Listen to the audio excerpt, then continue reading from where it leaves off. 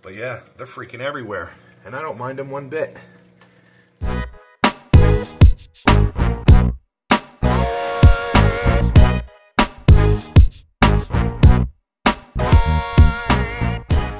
What's going on, everybody? Welcome back. So, yes, it's been a little bit, and I want to do a quick, maybe 5 to 6 minute video on my DIY sump that I built.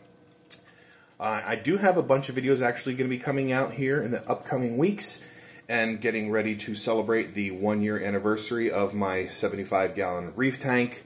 A lot of changes are going on in the display right now. A lot of good things, that's for sure. I'm looking at them right now. Oh yeah, lots of good things. Really want to show you guys, but we're going to save it till right around September 16th. This sump here, if you didn't see the video when I first installed this, when I first, put it all together, I will leave a link at the top right hand of your screen. There it is right there. That is for this original video. A few things have changed. A couple things, yeah, like 3 or 4. Anyway, let's get through it. So, I don't know if you guys are noticing this. I know a lot of people always joke around and say I have the cleanest sump in the world. You see all this white stuff all over the place? Yep. So I have changed something different with my routine. It's been a very long time, and I started dosing Phyto again.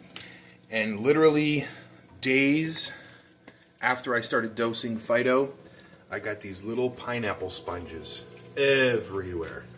That's a good thing. Pineapple sponges is a good sign of a healthy system. You don't really have to worry about these things getting into like impellers. They do shred up pretty easily, so you don't have to worry about that. But yeah, they're freaking everywhere, and I don't mind them one bit. But anyway, start on the left side. The sump sock right here, I'm still using my little DIY sump sock holder that I made out of paracord and some zip ties. I just wrap it around the handle once, and when I need to change it, boop, I pull it open over and put in a new one. I have taken advice from Sharbuckles since I'm running a softy dominant tank right now. He says when your sump sock's overflowing, change it. So that's what I've been doing. If I see it where it's just about to overflow, like maybe the next day it'll overflow, then I'll change it. But otherwise, when I hear water overflowing, that's when I'm changing my sump socks. Keeping it as simple as possible with this tank, and it's working. The skimmer, this is the Essence 130 by Reef. It's kicking butt. I actually got some advice from a buddy on Instagram. It's awesome. So the recommended height for the Essence 130 is 7 to 8 inches. And I saw that he made a post on it, and it's working, and his water level is at 5 inches. So I made a quick skimmer stand out of Corian, and it's just at about like 5 1/8 inches off, of water height that it's sitting in. The bubble plate is actually literally a 1/2 inch below the water level. And ever since I made that change, some days, I wouldn't see any type of bubbles or, this skimmate right here. Well, I'll tell you what, ever since I put it in 5 inches instead of the 7 to 8 inches recommended, it's doing very awesome. The best it's ever run since I've owned it. Super quiet skimmer, ultra silent, really easy to clean. You know what? I will leave a link at the top right hand of your screen on this skimmer as well. I love this thing. I will always recommend it. I wish it wasn't red. I know that's the Reef color most of the time, but yeah, the thing is awesome. The center section, refugium section, whatever you want to call it, still got all my marine pure spheres, doing well. Got some frag plugs in there, pre-soaking. I did take a rock out of the display and just threw it back down here. Not sure where I want to put it yet. Might create an island, but might as well let it soak down here, right, and stay good to go. Anybody that knows me, pinky filters are one of my favorite things. You can see here that it is a little green, probably from the Phyto. I'm sure the Phyto's still working. I change this out maybe twice a week, and that's about it for that.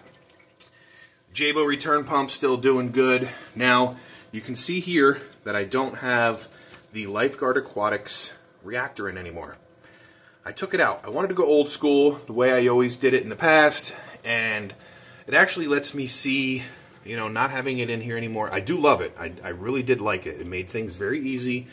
But I did, you know, go back to what was easier for me, and that is the good old dual reactor. This is a little DIY one I made. It's got the aluminum brackets on the back there. It's a little different. This is the one with the 1/2-inch full ports on it, so it gets good water flow. I literally just turned it on. Nothing in the left-hand chamber.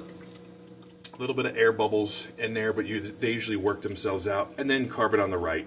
I left the left side open because I like to run Fosguard, and I haven't been doing that for weeks now. It's been weeks since I've had Fosguard in here.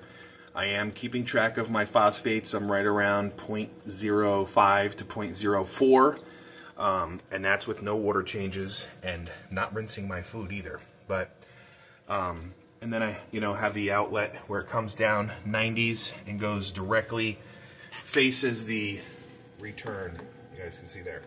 The one cool thing about this is when I do put carbon in and I want to rinse it out, you know, I always rinse this under the sink, but when I turn everything back on, I don't want any dust going in. So I put a union here. I just take this union off, put a bucket under it, turn this back on, and then I take about, I don't know, 1/2 gallon out. And the pump is actually levitating off of the, it's not actually on the bottom of the sump, it's just kind of sitting in midair, as you guys can see there. And when I want to do some work on that, that's easy as well. I have a union right here. I just take that union off. I take this whole piece of pipe off, clean the pump, put it right back on. Literally takes minutes. That's why I always say unions everywhere. But that's it for the sump, everybody. I'm looking at the display right now. I know you guys can't see it. I don't know. I don't have a gel filter on. Let's take a quick look. Maybe you guys can see this new mushroom I got right there. Quick peek. No gel filter. Ooh. Oh yeah. And there's a lot of shimmer going on. We'll get into that eventually as well. But yeah, everything in the tank is doing good. I don't want you to see everything.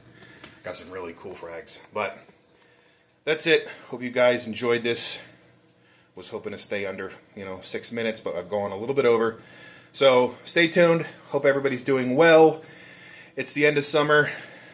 Back, you know, the season for me, I'm in New Jersey, so I'm getting ready for the fall weather, which I don't mind, but hope everybody's summer was good. Hope everybody's doing well, and we'll see you guys on the next one. Later. Alright, I just want to thank you guys again for stopping by. If you did like this video, make sure to give it a thumbs up, and while you're here, hit that little crab icon to subscribe to my channel, hit the notification bell for any future videos or updates, and in case you haven't seen these two videos, you might want to click on one and check it out. Again, thanks for stopping by.